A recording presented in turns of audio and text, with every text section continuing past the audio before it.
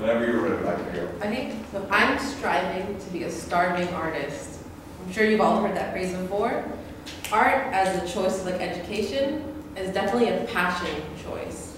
You know you're not gonna make a lot of money, usually. You know, it's not a career that people go into and say like, oh wow, that's really good, you're gonna like, you know, be someone. Unless like you really strive to be someone. So that's why I'm gonna be teaching you about the ADT in studio art. The studio art, you know, I'm totally forgot what I was gonna say right now. The studio art, it's a good choice because Fullerton and Cal State Long Beach are the two schools that give out the most degrees in studio art. It's something that you can transfer into other degrees and concentrations once you transfer into a higher division school. And if you want to continue your career, like as an artist and learn and make connections, it's a good place to start. So I'll be teaching you how to get an ADT, the divisions you can transfer into, and work afterwards. So to transfer into an ADT for studio art, you're gonna have 60 transferable credits, as most transferable degrees need. So 24 of them need to be in your art concentration. 12 of them are art history, basic drawing, sculpture, and basic design. Those are the 4 basic ones that you need.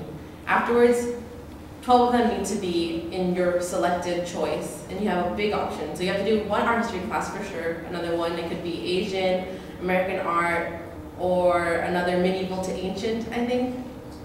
But after that, you have a choice of ceramics, painting, sculpture, video editing, photography, specific design. So those are all huge choices, right? So the reason why you have all those choices and they're not all in the same kind of art is because of the studio art ADT. Once you transfer to Cal State Long Beach or to Fullerton College, Cal State Fullerton, you can go into a specific concentration of the art you want to study.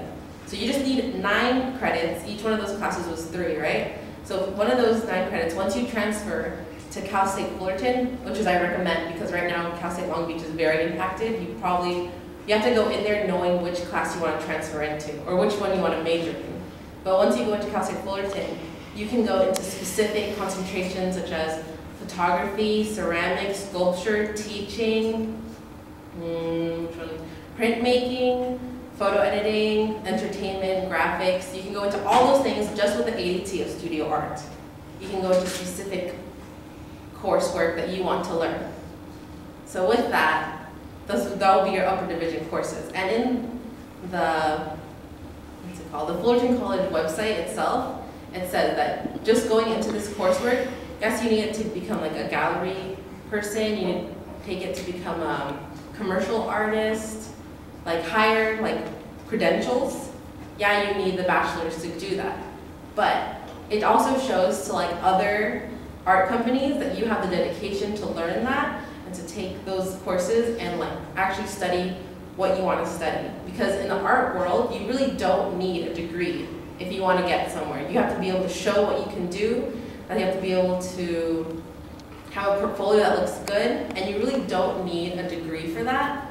But by doing that, you show companies and studios that you have what it takes to commit to a project and finish it.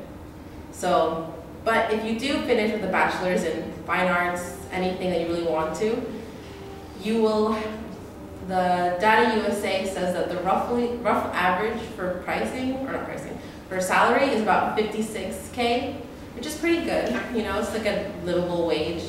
And those are mostly teachers and studio artists, designers. Those are like the main statistic that they gave me for like jobs you can get afterwards.